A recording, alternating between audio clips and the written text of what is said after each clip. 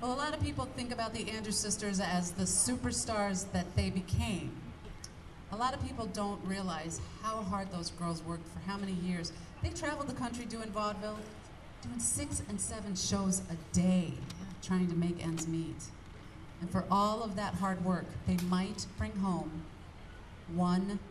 That's right. And then they'd have to split it right down the middle. There you go.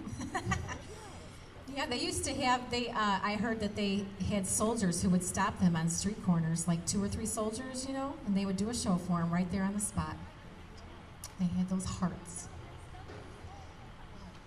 But their family traveled with them for years. Like their dad would drive them to shows, their mom would make their costumes, but after years and years and years of this, finally the family finances were drained, and their father came to them with an ultimatum. That's right. Peter Andrews came to his 3 girls and he said, you know what? We have to have the big break.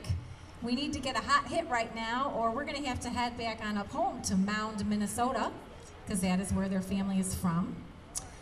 And you know what? He told his 3 daughters that they would be attending secretary school.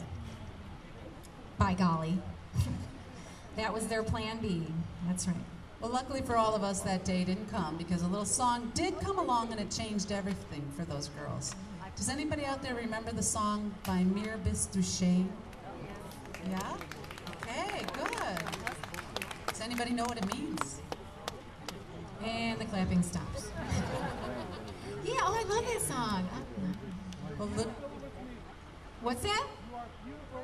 Oh, thank you. You don't look so bad yourself. He said, you are beautiful to me. That's right. By Mir Bistouche, directly translated, means, by me you are beautiful. Oh. So there you go. Well, here we go. 1938, the song that changed everything, by Mir Bistouche.